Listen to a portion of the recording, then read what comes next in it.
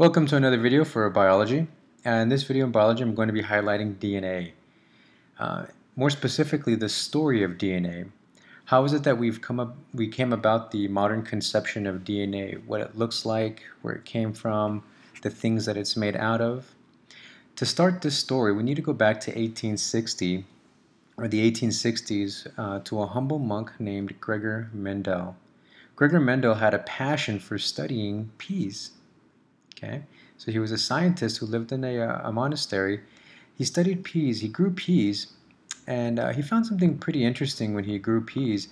For example, when he pollinated a green pea with a yellow pea, he noticed that in the next generation that the yellow pea was gone, and he wondered what in the world happened to it. So as he continued to grow these peas, he realized that in the next generation that yellow characteristic would come back. So a big question that he asked was where and how was this hereditary memory or signal being stored? How was it that the yellow characteristic in the pea was disappearing and then reappearing in later generations? So that was the big question that got this whole thing started in DNA. So that got the attention of Thomas Hunt in 1909 at Columbia University. Thomas Hunt noticed something very interesting when he studied the cell. So as Thomas Hunt was looking inside of a cell, he noticed some very definitive features in the nucleus of the cell. He noticed that as the cell was dividing, he noticed that these X-shaped features that he would later call chromosomes, because when he gave them a color dye, they came out very bright, they were very chromatic. So these chromosomes, again, these X-shaped features, as they would divide, they actually broke up into the exact equal numbers on each cell. So the original cell would have, let's say, 23 chromosomes, and the brand new cell would have the exact same amount of chromosomes. So here's where Thomas Morgan looked at, and he said, this might be the feature that I've been looking for, as far as looking for that signal that helps to determine the different features of organisms and the pea plants that Gregor Mendel was looking at. So his study continued, and he expanded to growing fruit flies. Some of the things that he studied in fruit flies was the eye color. He was very curious as to how and where the gene or this characteristic of eye color in the fruit flies was passed on. Now the reason why he grew fruit flies was because he was able to grow them because it had a very fast reproduction rate, and he was able to grow many of them and produce many experiments in a short amount of time. Another characteristic that he paid attention to was the wings of the flies, how they had different wings. So when he was mutating these genes, when he was able to isolate and identify where these genes are located, he noticed that whenever he would mutate a specific area, that the same group of characteristics were being manipulated. And he concluded that the genetics or the genes for these particular characteristics had a linear arrangement. In other words, he could identify the exact location for each specific characteristic, and they tended to be grouped together in the chromosome. So for example, if we take a look at this chromosome, theoretically, if he identified this section of the chromosome as the eye color, he could look at a subsequent chromosome from another fruit fly, and that same location had the same gene. Likewise, for, let's say, the vestigial wing of the fruit fly, if he wanted to manipulate that particular gene, he could find that in the same location in another chromosome. And usually, again, like we mentioned before, if it affected one gene, it typically would affect another gene, and it would be in the same location in another chromosome. So they were grouped together. They were linearly placed along the chromosome. Okay, and as we mentioned before, he also noticed that the chromosomes from one cell to another were usually identical. Okay, so with this in mind, Thomas Morgan wanted to take a closer look at these chromosomes and see what was in them, and he made a pretty interesting discovery.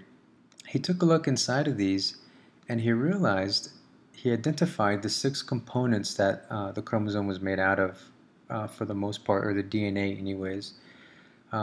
He identified the phosphate, thymine, cytosine, deoxyribose, adenine, and guanine as the main components for DNA.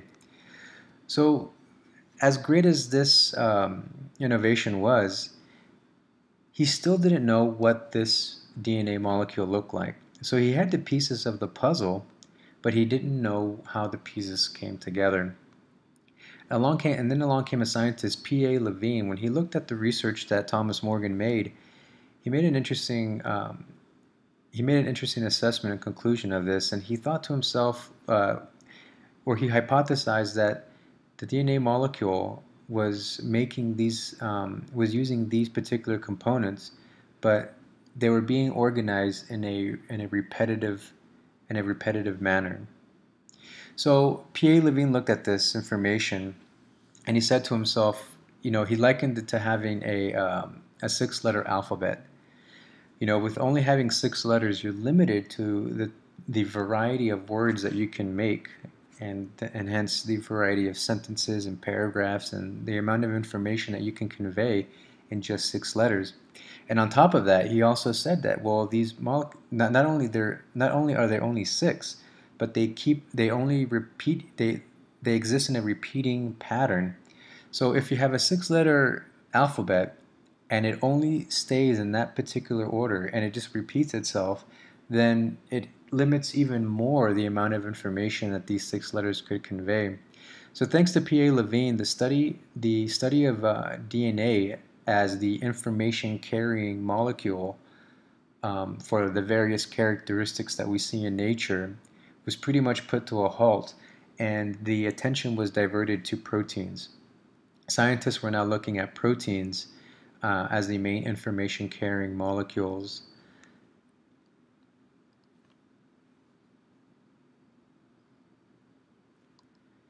And this carried on until the 1940s, when you have a scientist named Frederick Griffith. He devised an interesting experiment to try to identify what in fact was the information carrying molecule. So what he did is that he made a batch of lethal bacteria, and that bacteria he injected into a mouse, and as you can guess, that lethal bacteria killed the mouse. Okay?